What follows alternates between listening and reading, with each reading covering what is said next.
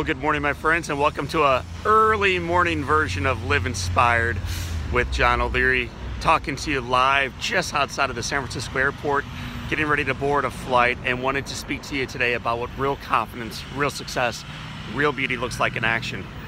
There's an old quote that says, confidence is in walking into a room with your nose in the air, thinking that you are better than everyone else. It's walking into a room and not having to compare yourself with anyone in the first place.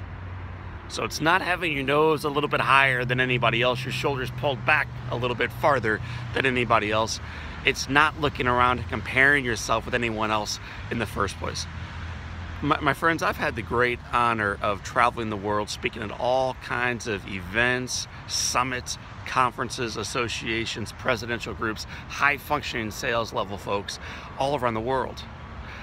And what I've found is sometimes the higher level of success we obtain in our lives professionally, the farther back our shoulders are pulled, the higher up our nose extends, the more confident we are about who we are.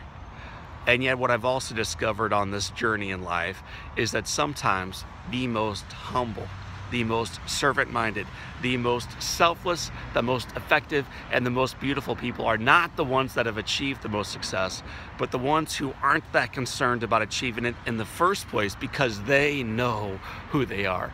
They know what matters. They know what's really important, which allows them to show up and love the individual, the organization, the client, the patient, the student, the barista, the hotel cashier, whomever that is in front of them in real time.